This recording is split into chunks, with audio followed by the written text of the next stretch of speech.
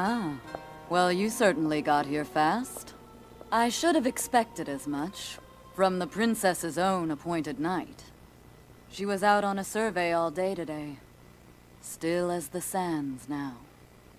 So, spill it, boy. Have the two of you been getting along all right? It's okay, I know. Your silence speaks volumes.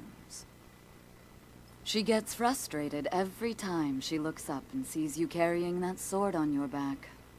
It makes her feel like a failure when it comes to her own destiny.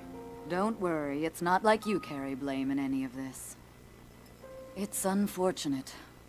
She's put in more than enough time. Ever since she was a young girl, she's gone through rigorous daily routines to show her dedication. She once passed out in the freezing waters trying to access this sealing power. And she has nothing to show for it. That's the motivation driving her research. I'd be doing the same thing. She really is quite special. You be sure to protect her with your life. It's quite the honor.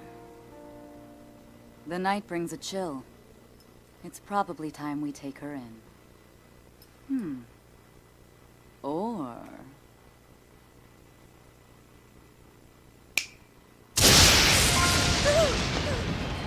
Urbosa! What was that? Did you feel that? Wait, what? How did you... What are you doing here?